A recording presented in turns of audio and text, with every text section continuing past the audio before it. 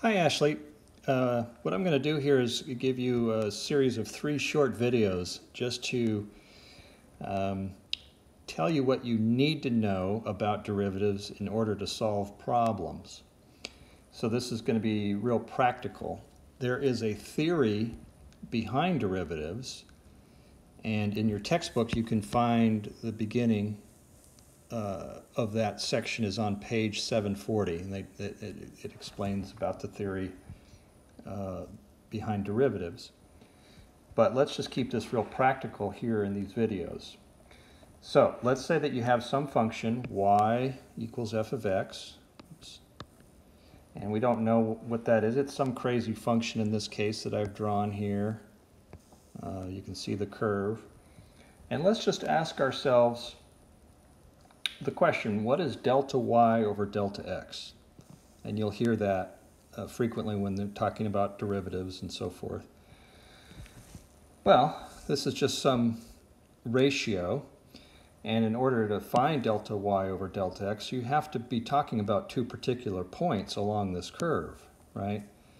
The ratio is going to depend totally on choosing 2 arbitrary points. Well, let's choose 2 arbitrary points. Let's choose this point here and this point here. And let's say that delta y, which is, let's say this is x2, y2, and this is x1, y1. Well, delta y is just y2 minus y1. Well, let's just say, let's give that a number, 3. And delta x is x2 minus x1. Let's give that, let's say that x2 is 13 and x1 is -7. So 13 minus -7, delta x is 20. All right, well that's it.